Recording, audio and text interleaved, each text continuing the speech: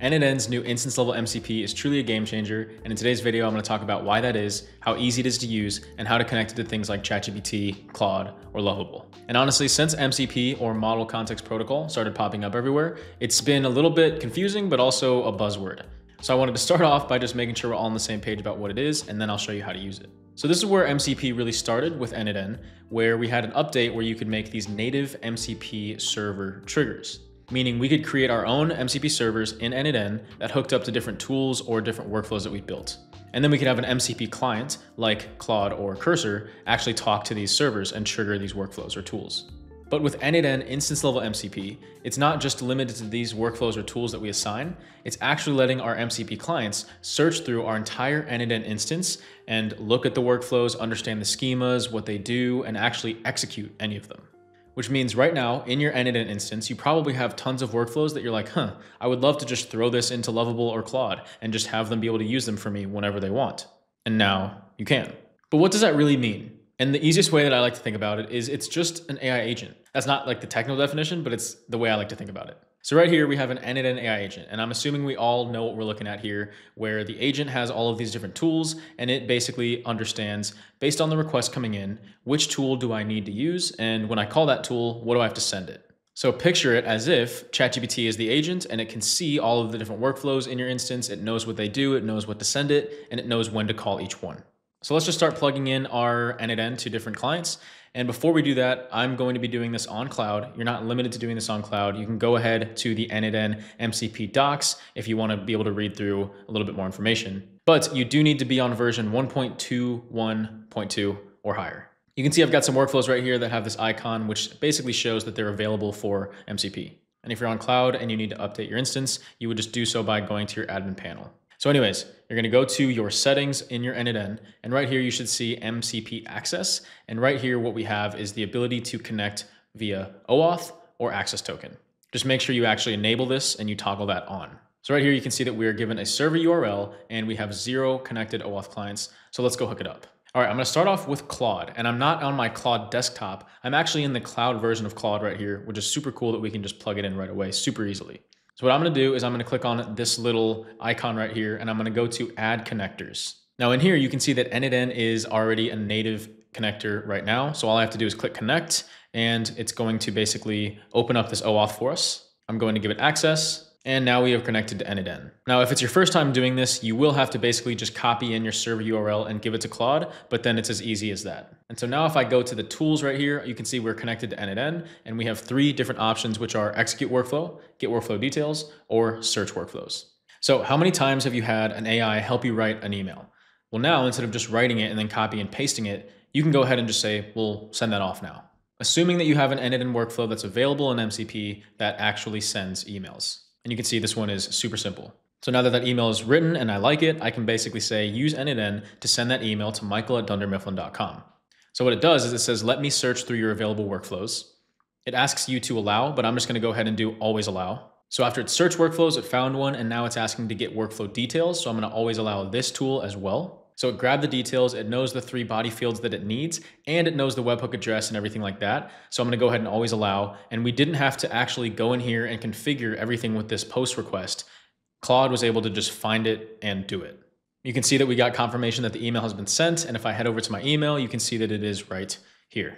Okay, so let's say I just finished that up and I have a really busy day. So I have my to-do list right here in ClickUp where I have email Michael about PTO, and that was due today and it's urgent. And so I could context switch all the way back into ClickUp, or I could just use my ClickUp Task Manager AI agent through MCP, and I can talk to this thing in Claude, and I can just ask Claude to do it because I'm right here, and I can say use n8n to move my task called email Michael about PTO to complete. So now it's going to go ahead and search through the workflows. It found my ClickUp Task Manager, it got the details, and now it's going to shoot that off. There you go. So it says that it finished everything up, and now if I open back up my ClickUp, we can see that this task was moved to complete. And now that that's done, we probably want to see what else we have to do today. So I'm going to ask it to use n8n to figure out what other tasks I have to do today. So it comes back and says, based on what n8n found, you have 1 task due today. Record n8n MCP video, which is high priority, which I'm doing right now. And as you can see in ClickUp, that is the only thing that is due today. Now, if we go into n8n to see what actually happened here, and I'm going to go to my executions, you can see that on the most recent execution, the webhook was sent a body that says, what tasks do I have due today? The agent then go ahead and process that, and it calls its get tasks tool, and then it returns an answer to us in Claude. Now, I won't dive into this actual workflow, but it's pretty simple. We've got 3 tools: update, create, and get.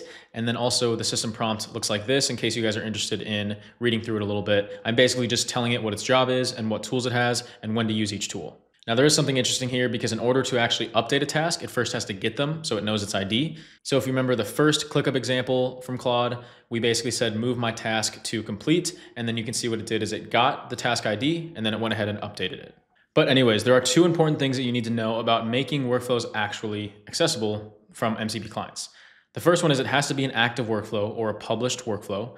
And then second is you have to go to the settings, and then when you get in there, you can see a little toggle down here that says available in MCP. Now, this is actually a really good thing that you have to manually enable these, because otherwise, if you had everything actually give access to your entire n8n instance, there could be some sensitive API keys or access to certain data in there that you probably don't want random clients to have. So you are in full control still. And once again, when they're available in MCP, you can see that right here, as well as if you go into your settings and you go to MCP access, you can see down here what workflows you actually have available. Now, you will notice that there's a description, and for MCP, that's super important that it can actually look at the description so it understands the fields to send over and it can understand what the workflow does. And the way that you can actually add the description is, of course, in the workflow itself. So for this AI opportunity map generator, I would go ahead and edit workflow description, and that's where I put in a few sentences about what this workflow does. And I know that I'm using webhooks here, but what you can do is have any workflow that has a webhook trigger, a schedule trigger, a chat trigger, or a form trigger. These can all work as MCP workflows. Okay, so before we plug in this one to Lovable and we basically have it build a full app for us with just looking at this workflow, I'm gonna show you guys how we can connect to ChatGPT. So ChatGPT works very similar to Claude, except for there's no native integration. So what you're gonna do is come down here to your settings, you're gonna go to apps and connectors, and you're going to look through and you can see that there are some native integrations. So I imagine that n8n will be coming soon. And so the reason why I wanted to do that Gmail example was because I think that's a really common use case. And also the native connectors for Chat and Claude, they don't actually let you send emails, they just let you find and reference emails from your inbox. As you can see in Claude, we only have a Gmail search. But anyways, what you're gonna do is in order to actually create your own connection, you just have to come down to the bottom and turn on developer mode. Now this says allows you to add unverified connectors that could modify or erase data permanently, memory is disabled, and it basically highlights your chat in orange to let you know that you are in developer mode. Of course, there are security concerns. It's just a very new technology, but once again, just be careful about which workflows you're giving access to these different clients. But now you have the create button up here in the top right, and you'll go ahead and click on create. And this is where you would go back into n8n, you would grab the server URL right here, and you would just paste that right there. So if you remember in Claude, when I connected to this MCP server, it basically did the OAuth single sign-on. And so that's exactly what's gonna happen here, and that's why you will use OAuth authentication. You will click on the check mark, and then you will go ahead and click create. But I wanna point out something, which is a little bit unfortunate. This is not working for me right now, and I don't think it's working for anyone right now. I had it going using this exact method, and I've seen some other tutorials on YouTube where they are doing it like this, but I think that ChatGPT is doing something right now on their back end. And I deleted all the connections just for this video so I could do them live in front of you guys, so that was kind of unfortunate. But anyways, I imagine it will be up and running soon, and I imagine it will be coming natively soon. But of course, a little workaround is you could take the old-fashioned way of using an MCP Server Trigger in n8n and then just hooking up the workflows that you actually want to use in ChatGPT and just pasting that in there, doing no authentication, and then connecting that way. As you can see, that gave us a connector through n8n, and I now have these different actions for different custom workflows in n8n. But anyways, now that we got that out of the way, let's talk about how we can do this in Lovable. So right here, I have an AI opportunity map generator workflow. And what I want to do is easily create a custom front end that I could send people to. They could put in a little blurb about their business and their process problems, and then it would send them an automated AI roadmap. So all I would do is come into n8n, I would grab the server URL right here, go into Lovable, and I'll click on this plus right here, go to integrations, click on manage, scroll down a little bit, and you can see that we have n8n. So I would just have to set that up. And when I hit connect and paste in my server URL, it'll do another single sign-on for us real quick, just basically saying that Lovable has access to our n8n instance. And once we click allow, it will basically say that we have enabled the n8n instance MCP in Lovable. So now I can say, build me a minimalistic form submission with a gamified interface for my n8n workflow that does AI opportunity mapping.